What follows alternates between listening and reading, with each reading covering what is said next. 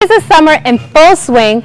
We here on Open are swinging for the fences with our very own fantasy baseball expert, Mr. Mike Crocker.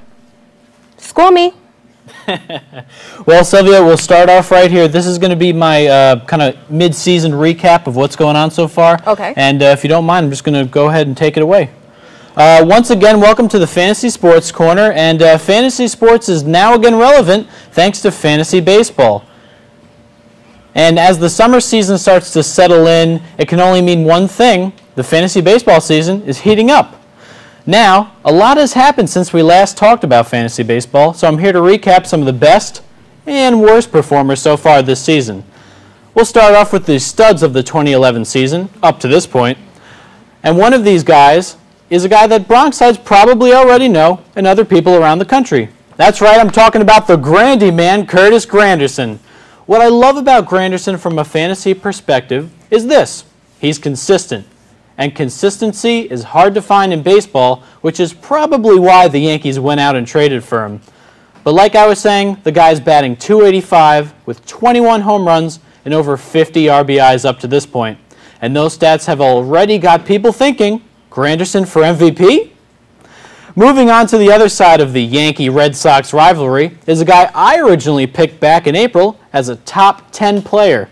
Of course, I'm talking about Red Sox first baseman Adrian Gonzalez. Hate all you want, Yankee fans. This guy is the real deal. He can hit, field, and do everything else in between. He's leading the majors in RBIs and is a big part of why the Red Sox have a recent hot streak going on. And finally, a guy that might be a lesser-known name and isn't a household name yet, but could be. Seeing as how he's only 26 years old, remember the name Matt Kemp. He's an outfielder for the Dodgers, and boy, can this guy play baseball. Just picture a bigger, stronger, more athletic version of Curtis Granderson, only with that West Coast LA swagger to him. He's got almost the same exact stats as Granderson, except Kemp is batting a solid .328 batting average. Oh, and did I mention he steals bases? He is truly your classic five-tool player and can do just about anything you ask him to. And he'll also do wonders for your fantasy team. So go out and try to trade for him if you can. All right, we're going to do a complete 180 on you as we call out some of the lesser productive players this season. Hanley Ramirez, I'm talking to you, buddy. You've been stinking up my fantasy team by only batting a measly .204. Considering I had the number 2 spot in my draft, there are times when I think what wonders I could have pulled off instead of selecting you there. It's time to put up or shut up, Hanley. Otherwise, it's the free agent market for you.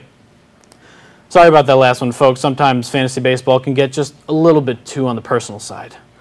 Well, getting back into it, another slumping superstar Mets fans might be familiar with is their third baseman, David Wright. Now, I know currently he's injured and on the DL, but you don't get fantasy points for most innings spent on the bench. Or at least, not in my league, you don't. But even before that, he really wasn't living up to the kind of franchise player he's expected to be. And sure, there's been rumors of trading him and even Jose Reyes, but there's only one way to fix that. Hit some more, score, and then repeat. Finally, my last fantasy dud thus far this season is Carl Crawford. That's right, folks, I'm not perfect. I had Crawford at my number 10 slot on my top 10 player list back in April, but to be honest, I expected a lot more from you, Carl. You're hitting okay, the home runs and RBIs department is okay, I guess, but the fact of the matter is you're not stealing bases, and that's what you're known for. And it doesn't help that you just landed yourself on the disabled list either. Real quick before I wrap things up, I want to revisit some of my bold predictions and see what I got right and wrong. One prediction I said that was probably going to happen was that the Boston Red Sox would finish in first place over the New York Yankees. Now the season isn't over, but so far I've been right. Although the lead is a very slim game and a half, the Red Sox appear to be as strong as ever, but beware, the Yankees aren't too far behind. Another bold prediction that I had was that my favorite team, the lesser-known Milwaukee Brewers, would make the playoffs. The Brewers, you might ask. Why them? I'll tell you right now. The record currently stands at 40-33, and they remain tied with the St. Louis Cardinals for first place in the NL Central. And if they can keep producing like they have, I foresee good things from my Brew Crew. And finally, one personal, unrelated prediction that I conjured up was that my guy Charlie Sheen would be back on TV making America laugh in other ways than launching torpedoes of truth at unsuspecting trolls and warlocks.